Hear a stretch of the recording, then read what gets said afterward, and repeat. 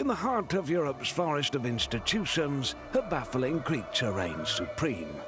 With an insatiable need for attention and clicks, it seeks to destroy its own planet. High in these glass towers, they move in packs through dense corridors, their mighty suits beating with power.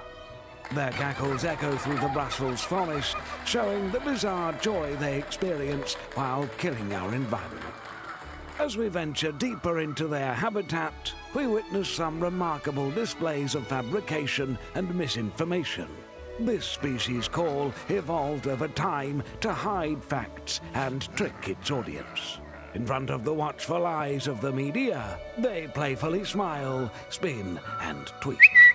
Recently, observers have noticed more risky behavioral patterns as they are increasingly drawn towards symbiosis with much more aggressive creatures, the natural predators of democracy. As we observe their conduct, we come to understand the fragility of their existence. They face threats such as transparency, democratic scrutiny, and public resistance.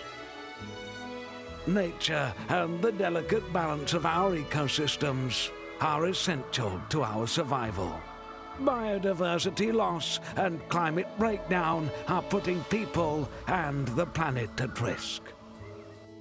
No nature, no future. Enough political games.